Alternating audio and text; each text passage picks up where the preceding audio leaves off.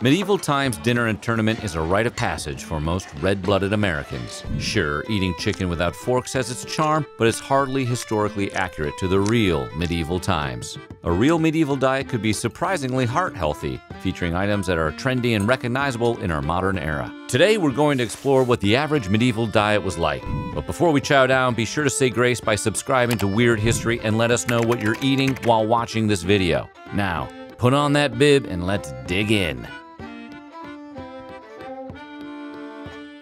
Though it might feel like more of a recent trend, people in the medieval times would get down with some alternative dairy products. Much like a home in the hippie-filled Topanga Canyon, almond milk was a common pantry household in medieval Europe. It was often used in times of fasting, when the church required people to abstain from consuming animal products. It also didn't spoil as quickly as cow or goat's milk and could be whipped up into butter and used in an array of dishes. Almond milk was such a staple of the time, most medieval cookbooks contain recipes featuring almond milk as main ingredient. While medieval knights weren't taking chariots through late-night drive-thru to drunkenly eat a medium Big Mac combo with a Coke, there was a variation of fast food in the Middle Ages. Archaeologists probably won't find an ancient, decrepit pair of golden arches, but they did have places that served meat pies, hotcakes, pancakes, and wafers prepared for immediate consumption. Wait, that actually sounds more like the Waffle House. According to researchers at Penn State, these medieval McDonald's had a similar reputation as Mickey D's as being lower in quality, if not still very tasty, and were thought of as dirty and dishonest. Researchers also discovered these fast casual joints of yore used the term meat loosely, sometimes using tainted rabbit in meat pies that probably were not labeled rancid rabbit meat pies. Just like Greg in the office, medieval peasants loved bread. A typical diet of a medieval European included 2 to 3 pounds of bread and grain per day, including the gallon of grainy, low-alcohol percentage ale for which to wash it down. Peasants got creative with their grains, such as wheat, oats, and barley, boiling them down into a mushy bowl of porridge or baking a loaf of bread. Rarely did they pair their carbs with red meat, opting instead to use peas, lentils, or fish to satisfy their protein needs. The calories on this naturally added up, with 2.5 pounds of rye bread amounting to 3,000 calories or 5.5 Big Macs, which is far too much for most people at one time. Factor in the gallon of ale, contributing an additional 1,500 calories, and it's a wonder the medieval times wasn't full of obese peasants. But with 12-hour workdays of actual labor, they probably had calories to spare. As would be the case at today's medieval times restaurants, raw fruits and vegetables had no business on most medieval times dinner tables. Researchers from the British Library Board discovered that fruits and vegetables were almost always cooked in the Middle Ages due to the belief that raw fruits and veggies were riddled with disease. A feature of vegetables still happening today, as evidenced by the myriad of romaine lettuce and spinach recalls. In the Book of Carving from the year 1500, readers were cautioned against consuming salads and raw fruits. Beware of green salads and raw fruits, for they will make your master sick.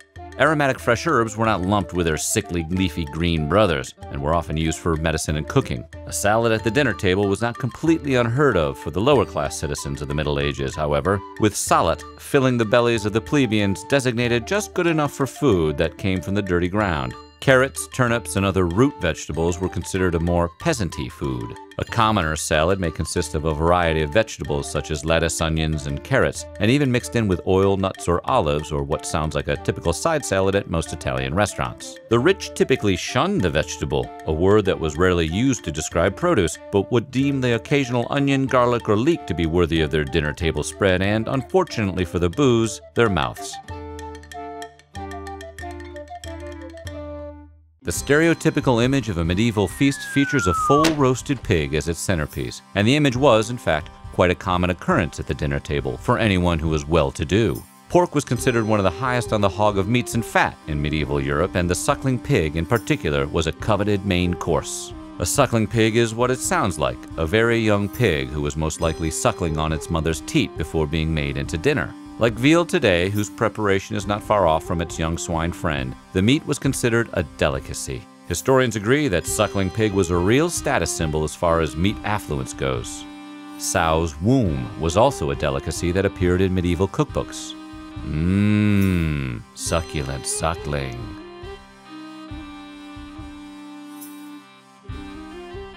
often referred to as the most important meal of the day now, back in these days, breakfast was for the fatties and the people who were working their tails off, or at least according to medieval priest Thomas Aquinas. Thomas thought eating too soon at the beginning of the day, or pre-properi for all the fans of Latin, was just one of the many ways to commit one of the 7 deadly sins of gluttony. The Middle Ages meal plan, which will be all the rage with influencers in no time, consisted of skipping breakfast, a light midday dinner, and a hearty evening supper.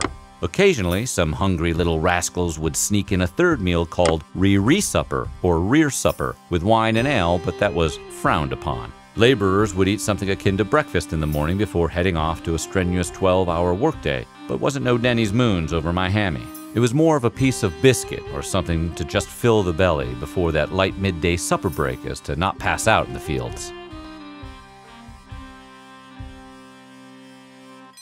Meat was a hot commodity in this era, which made it hard to come by for the plebeians of the time, but even the wealthy weren't extremely picky. Records from the time list a luxurious smorgasbord of meat on the menu, including vultures, cranes, hedgehogs, who we are assuming are mostly needles, seals, and whales, just to name a few. At one specific yummy light dinner thrown by Archbishop Neville of York in 1467, a guest list of 6,000 people managed to eat their way through several tons of meat, including swans, peacocks, and over 13,500 non-specific birds, and wash that all down with 400 casks worth of alcohol. With no easy access to a honey-baked ham for a Christmas dinner, our medieval friends had to make do. Though occasionally the king would allow for a Christmas swan, it was mainly the traditional Christmas goose for both the extremely wealthy and the less extremely wealthy for the holiday meal. Rich folk smothered their fancy geese with a snobby rich people rub consisting of butter and saffron, while it's assumed poorer families had a bland goose that cost them a whole day's pay. But the rich and the poor enjoyed an humble pie, which, yes, is where the expression humble pie originated from. But man, did it sound very interesting. Humble pie was pie made of deer or another animal's edible entrails, cooked into a pie. Beans were the real culinary game changer once they entered the scene for medieval Europeans. Umberto Eco argued that when the cultivation of legumes began to spread in the 10th century, it made such an impact on the nutrition of the population, it was a major factor in the survival of Western civilization. That might sound hyperbolic, but the addition of beans to the diets of hard workers meant more protein for a society where meat was hard to come by for the less economically advantaged. The population doubled within a few hundred years after beans hit the plates of Europeans. Coincidence? Well, maybe. But keep in mind, beans were thought of as an aphrodisiac. Yes, you know the famous saying, beans, beans, the magical fruit. The more you eat, the more you want to make babies. Baking wars these days might refer more to cute baking competitions between amateur home chefs on Netflix, but back in the Middle Ages, it was taken a little more literally. Baking was a very serious business in these times, with commercial bakers forming powerful guilds that functioned as a cross between a union and the mob. Bakers who joined would pay a fee, making them exclusive members of a club of bakers for a certain region. Those fees acted essentially as an insurance and could pay off down the road if anything ever, happened to your business or your family. Beautiful bakery. Be a shame if something happened to it. Nah, wait. It's insured by the guild, and it would be fine. The guilds also protected the family recipes of master bakers, assuming that nobody else would open bakeries using a stolen recipe from a guild-protected baker. These guilds sure didn't flam around. Sweets were not likely a treat for the commoners of the Middle Ages, but not completely unheard of in the middle class. A middle-class feast was often traditionally served as one would a family-style dinner today, with several courses landing at the table at once, as opposed to several courses paced throughout the evening. With this gluttonous feast of cartoon-like proportions, desserts were interspaced between the courses as a kind of palate cleanser, which is how dessert should be served, all the time after every single bite of food. One such dessert was known as a soltiti, which was described as an elaborate ornamental offering made from dough or marzipan, often depicting a thematically appropriate theme for the occasion, such as night battle or baking guild enrollment ceremony. King Richard III, being a king and all, sure did eat like one, right up until his death in the last Battle of the Roses in 1485. How do we know this? He ate so richly it funneled down into his bones. Archaeologists, geochemists, and other researchers analyzed King Richard's bones and were able to conclude that he did, in fact, eat a rich, high-status diet of a wealthy aristocrat, which makes sense. Specifically, the researchers were able to miraculously narrow down his diet to include plenty of freshwater fish and wildfowl, and in his last few years, a bunch of wine, just by examining his bones. Richard III may have been the last plantogenic king of England, but he had the dietary bones of a suburban housewife in ketosis. The Mediterranean diet gets all the hype for being a heart-healthy alternative to standard American diets of cheeseburgers and donuts, but really the medieval diet is the one that should be glorified on all the pages of Goop.